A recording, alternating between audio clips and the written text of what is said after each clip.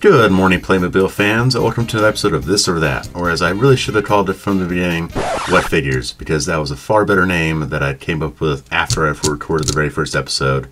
So, you know what? Go figure. Anyway, in this section, I take a look at basically blank bags, opaque bags, which Playmobil provide to me. This one comes all the way from Series 15. The previous one was Series 17, so I'm kind of going backwards in time here. But no, never mind. Basically, one thing that Playmobil does is they gender their bags. They provide boy toys for the boys and girls toys for the girls, or girls toys for the boys and boys toys for girls. You never know. You never know what kids are into these days. But yeah, I'm not really keen on the fact that they basically divide up their profit this way. But I do like the way that they're not so gendered in their portrayal of certain jobs or whatnot. I mean, here we have a male hairstylist, for goodness sakes, and a female Spartan warrior who just really wants to have a nice French braid. Anyway, yeah, we'll take a look at what's inside, and be warned that there will be quite a few jump cuts because there's quite a bit of assembly required when making these things from just blind bags, as I found out the first time around. Anyway, without further ado, let's do our very first jump cut. Alright, I got my scissors and I got my figures, so let's do this.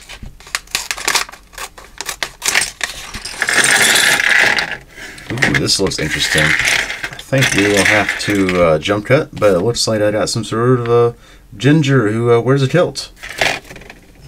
Wow, I was right. It was a little Celtic man with some sort of kilt going on. He's got a really cool shield there. Awesome beard and cool man bun, I guess. It comes with armor, which is interesting. Interesting that he comes with plated armor and stuff. I didn't think they had that at the time, but what do I know? I'm not the historian. Playmobil obviously is. Anyway, very cool figure. I just liked the hairpiece. It's very feminine yet manly. So yeah, that guy is very cool. The other ones will have quite a lot to beat, especially if he has that sword going on. He's quite the contender there. So anyway, let's put them off to the side and see what else we have. Alright, this bag is very pink, and I've got something very sharp for it. Ooh. Wow, this one's very fiery. Digging the dress. It looks like there's some wings, some sort of fire effect here. So this will be fun. This will be interesting. Whoa.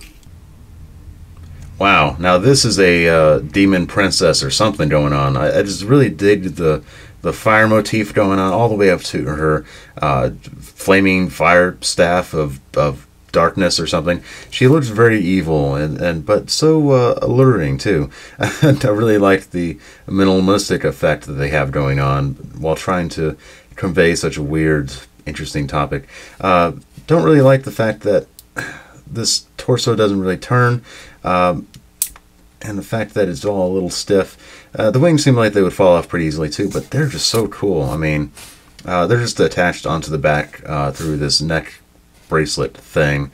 But yeah, she's very cool. Not the highest. She definitely doesn't beat out the dwarf king guy, Celtic man, whatever.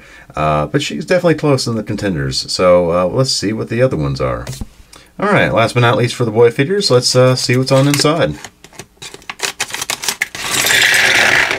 Oh, well, he's definitely a football player. All right, let's take a look. Yep, definitely a football player.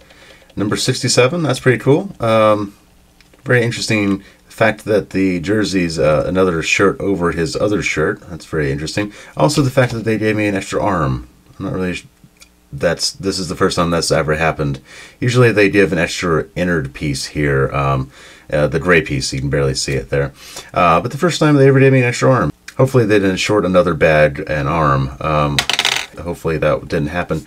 But I really liked this sort of decal on the helmet there. Very angry football.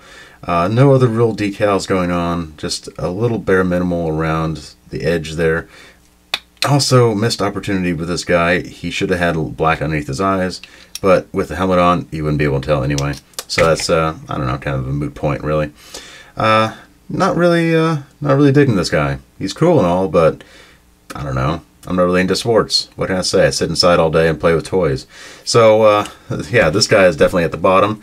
And let's see what else is there. All right, last but not least, we have one more girl figure. Let's see what lies inside. Oh, I did not cut that well. Oh, geez. Okay, there we go. Salvaged it. Hooray! All right, what do we have? Ooh, looks like some sort of hula girl. Looks like it. All right, well, let's take a look. Oh, wow. Now, this is a nice detailed figure. Just the fact that they have all of the different flowers for the leis and the headdress, all that was separate. And the fact that they have little anklets there just really brings out the hula in this hula girl. And definitely makes this one of my favorite ones out of the 4 that I opened for this video. So, which one will we keep out of the total? Let's just see. Alright, here's the moment of truth. Which one of these figures is my favorite and which ones will be cast away to the thrift store bin. Alright, so out of the boys figures, really it's no contest. Football Man is out of here. I really, really like the Celtic Viking guy. Just the fact that he's just so detailed and, I don't know, he's really rocking that man bun, to be honest. That's what's doing it for me. And out of the girls' figures, as much as I like the Fire Queen, whatever, the wings I found, especially during takes and trying to adjust them for this specific take, she's a little gaudy and flimsy. So, out of these two, I chose the Hula Girl. And out of these two, the final contending, which one's the best? The Hula Girl. I will be keeping the Hula Girl because she's very hula-ish, and to be honest, I kind of dig that. That's really not a proper response. I really dig the fact that this is such a detailed figure. I did not expect this. In fact, I didn't even look at the other figures that were available for me to get in these blind bags, because honestly, at the end of the day, it doesn't matter. It doesn't really do much besides prompt me to buy more, and Lord knows I need to buy more things to review for you guys. So anyway, that was it. If you'd like to see more of this sort of thing, leave a like and subscribe, and I will see you next time. Bye!